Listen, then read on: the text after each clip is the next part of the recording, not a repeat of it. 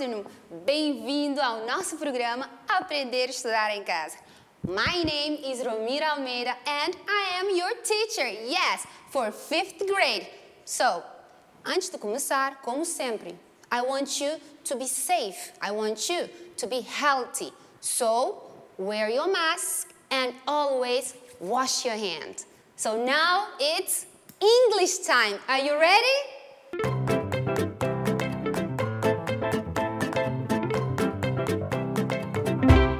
So, our class for today, yes, one more time, mais uma vez, something that I love, algo que eu adoro.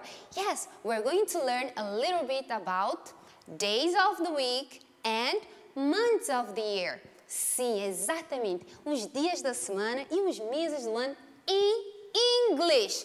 So, first, primeiro, vamos começar do mais simples, easy peasy. Let's start with days of the week. Are you ready to learn the days of the week in English? Yes? So, come with me. Então, para os days of the week, listen, days of the week. Yes, we have 7. Yes, we have 7 days in a week. First one, Monday. Monday.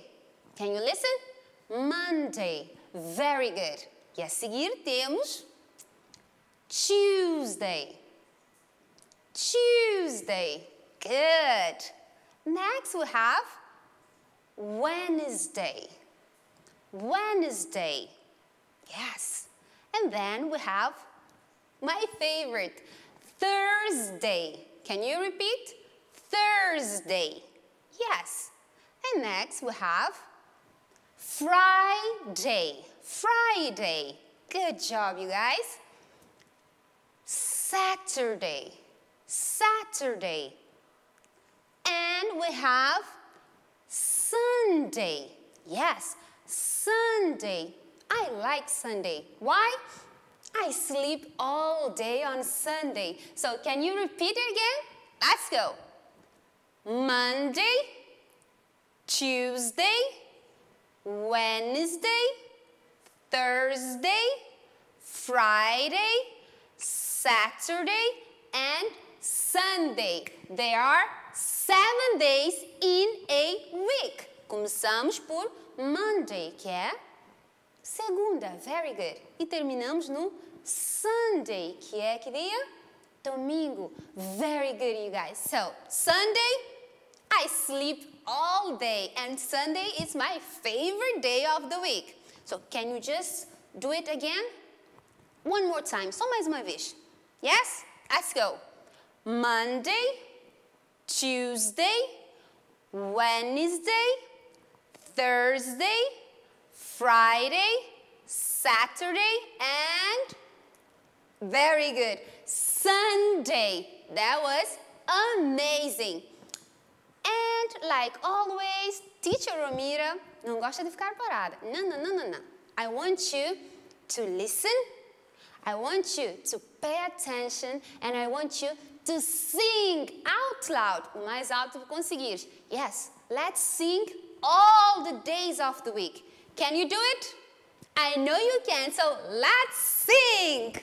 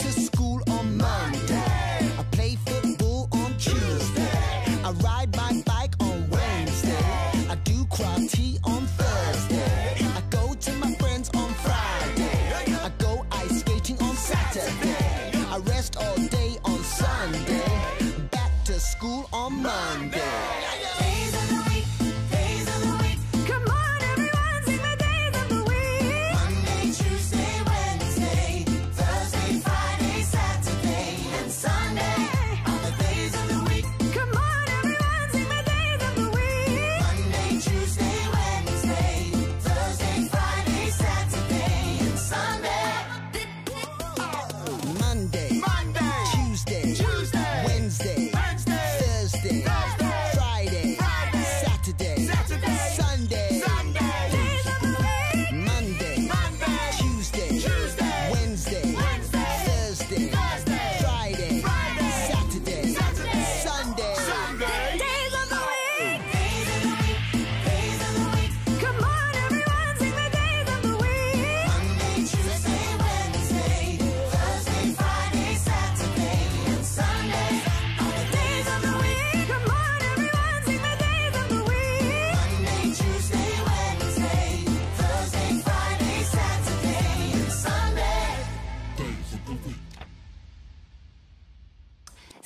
Oh, did you like the song? I know you did. I love this song. Days of the week, days of the week. Come on, everybody, sing the days of the week. Monday, Monday. Tuesday, Tuesday. Wednesday, Wednesday. Thursday, Thursday. Very good. That was awesome. So remember, there are 7 days in a week. And there are 4 weeks in a month. Teacher, month. What is month? Oh, don't you worry. Month é o que chamamos aí de mês em português. Só agora vamos aprender, yes, months of the year. Yes, os meses do ano. Do you know how many months we have in a year? Yes, we have 12 months. 10 and 2. 12 months in a year. Do you know the name in English? No? It's okay, Silvino. I'll teach you. Yes? So let's go. O nosso mês número 1 is January. Yes, January. O nosso number 2 is February. February. Good job, you guys. Number 3, March. March. Number 4, April. April. Number 5, May. May. Number 6, June. June. Number 7, July. July. Number 8, August. August. Number 9, September. September. Number 10, October. October. Number 11, November. November. And December. Very good, you guys. So, do you know what is my favorite month? No? I'll tell you. My favorite month of the year is March. Yes, that's my favorite month of the year. Why? Why, teacher? I'll tell you. Because my birthday is in March. Yes, birthday. Remember the song? Happy birthday to you. Yes, aniversário. Very good, you guys. So, my birthday, it's in March. Como é que eu vou perguntar o aniversário do meu melhor amigo? It's okay, I'll teach you. Eu vou te ensinar como perguntar isso. Are you ready? So, let's learn. Para perguntar o aniversário de alguém, you just have to say, listen, when is your birthday? When is your birthday? Perguntem para a teacher aí. Ask. Let's go, Silvino. Very good, Silvino. When is your birthday? Good job. So, my birthday is in March. Yes, my birthday is in March. Então, nós dizemos aí, e é só trocar o teu mês. Se for December, tu dizes, my birthday is in December. Se for August, you say, my birthday is in August. Very good. Yes, so you can também pode dizer, you can also say, my birthday is on 31 of March. This is o dia. Tu já sabes os números from 0 to 100, okay? So remember, when is your birthday? My birthday is in March. Ou então, my birthday is on 31 of March. Very good, you guys. That was amazing. And you guys were fantastic. Why? Because you are so smart. E agora, antes de começar... Não, vamos fazer um pequeno exercício. Pode ser? eu quero que vocês coloquem a vossa little brain, o nosso cérebro, para trabalhar a little bit. Can you do it? I know you can, so let's work!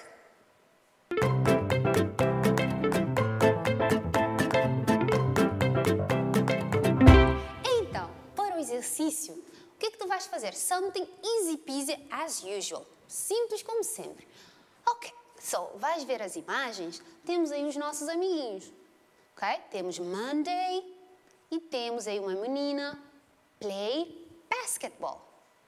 Depois temos um rapaz, e aí embaixo está escrito Friday, e ele está play football.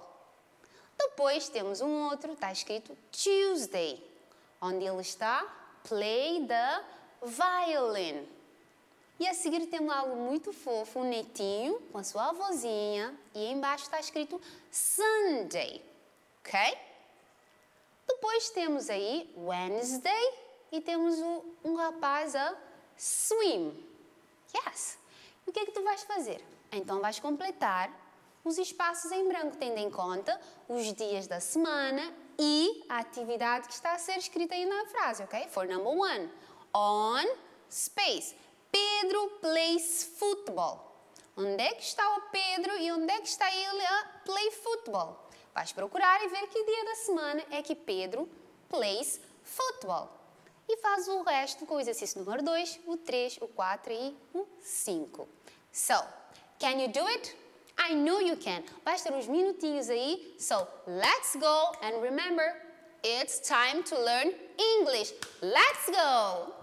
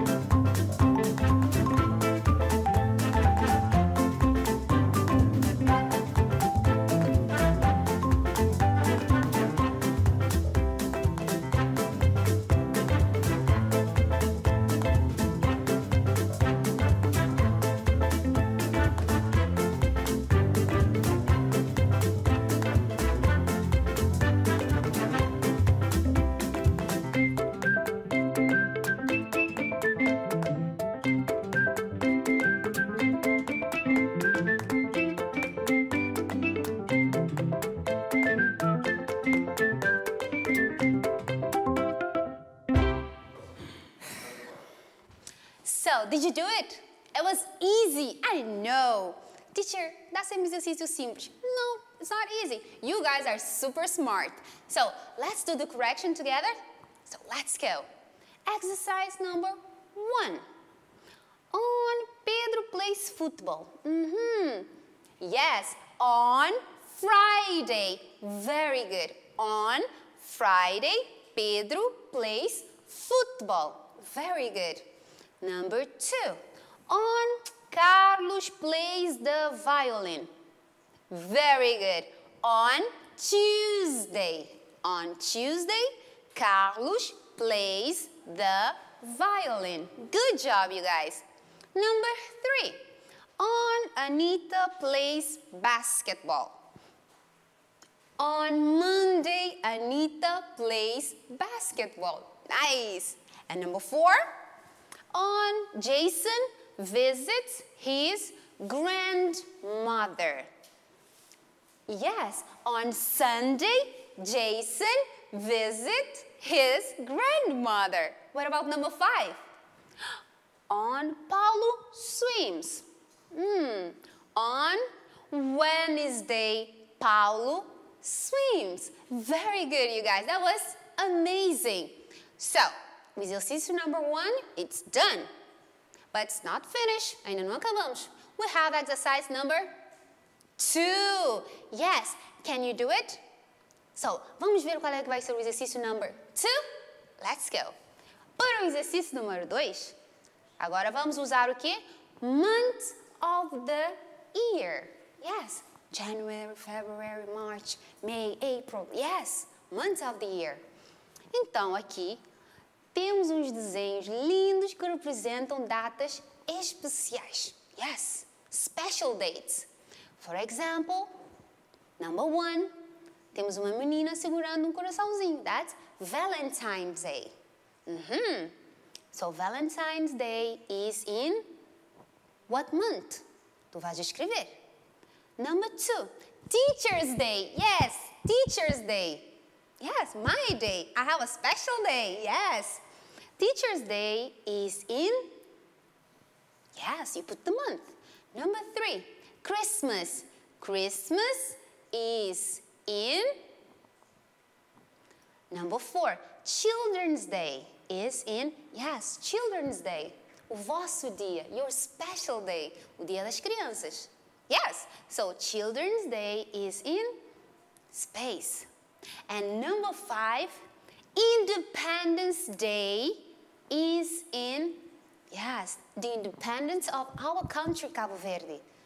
When? You need to do it.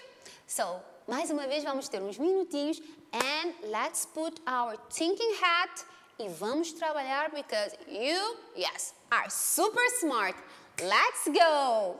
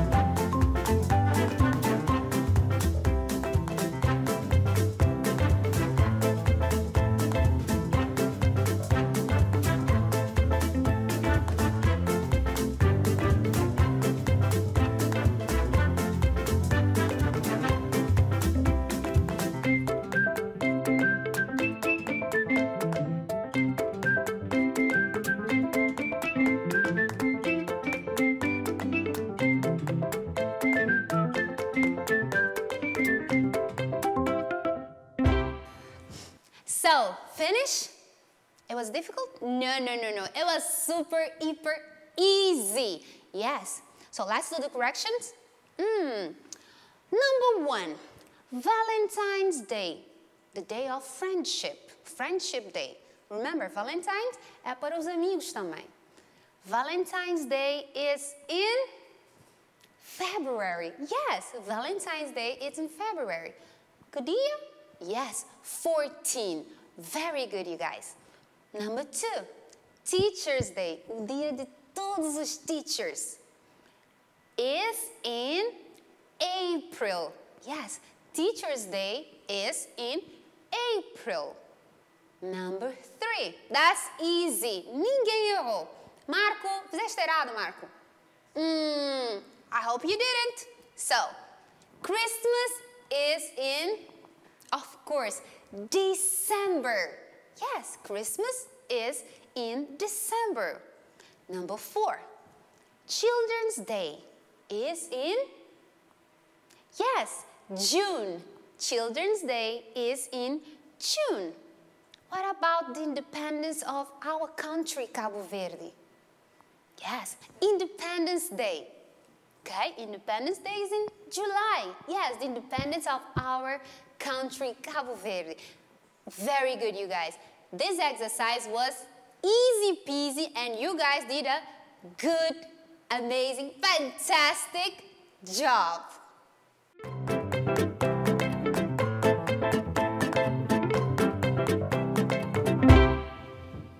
So, for homework today, o trabalhinho de casa, it's always good. You go to your book on page 29 and page 30. Yes. So, temos pequeno texto. It's all about Bia. Remember my friend Bia? So, you will read the text. My weekly activities. Hello, I am Bia. My week is fun. I go to school from Monday to Friday. My favorite day of the week is Monday. On Tuesday, I play basketball with my friends. On Wednesday, I clean my house. On Thursday, I listen to music. On Friday, I read a book. On Saturday, I visit my grandmother and my grandfather. On Sunday, I go to the beach. So you guys vão ler esse texto again, and then you will do something very easy that's on page 30. Está na página 30 do vosso livro. Que é exatamente o quê? So, you're going to match the days of the week and the activities on the text. Yes, vais ver as atividades e então vais colocar days of the week, em que a Bia pratica esses exercícios e já estão referidos no texto que a teacher acabou de ler. Can you do it? I know you can. And remember, if you have a doubt, uma dúvida, if you have a question, you can always call your teacher, call me, ask your mother, ask your father. So just do the exercise because English it's easy and English it's fun.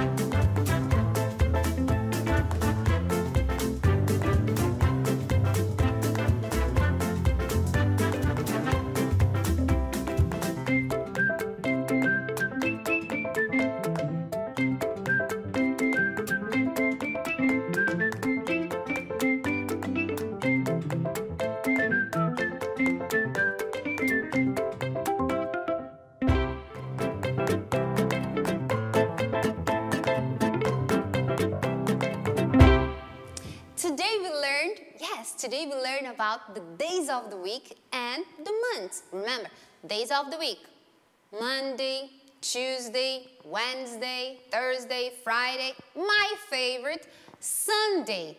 And we also learned about months of the year, like January, February, March. Yes, my favorite month of the year, March, because it's my birthday. Remember, when is your birthday?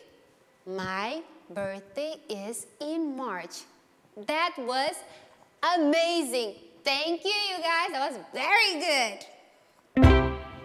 E assim chegamos ao fim de mais uma aula do programa Aprender e Estudar em Casa. Remember, stay home, be kind, and please study English, okay? Bye-bye.